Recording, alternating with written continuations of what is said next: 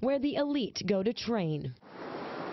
We take advantage of where we live. A playground for athletes, but this break demands their respect. The reef and the rocks add a technical factor. There's not a lot of area or room for error. Waves at Windansea race into the reef, crashing at angles unlike any other San Diego surf spot. This is the best wave ever. Go fast, turn hard. A challenge pros crave. Just naturally took to surfing. John Maher catching waves in global competitions until he was in his late teens.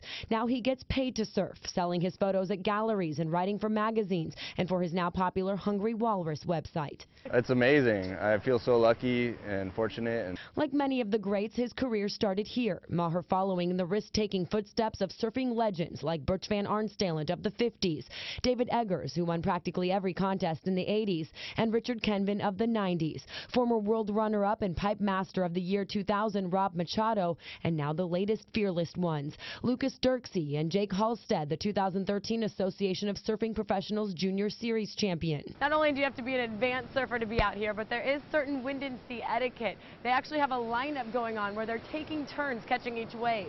Don't get in the way. That's really important, you know. It's like if you're on the shoulder trying to drop in on something, you don't do that. You just, if someone's on a wave, you respect them. I'm still younger, but I mean, I get more waves than some of the little kids. Outsiders not always welcome to this location marked by the Surf Shack, built in 1946, now a historic landmark. I actually didn't surf here for a year because I was super intimidated. Windansea surfers notorious for being territorial. The culture caught a bad rap in the late 60s with the book The Pump House Gang by Tom Wolfe, describing the local lifestyle as surfers pulling drug-induced ragers and scaring away tourists. These days, tourists are welcome to watch and perhaps show some respect to the moves on the water. I've surfed, you know, 3 times a day if possible. You don't know what else you do if you didn't do it. I'll always surf till I can't surf anymore.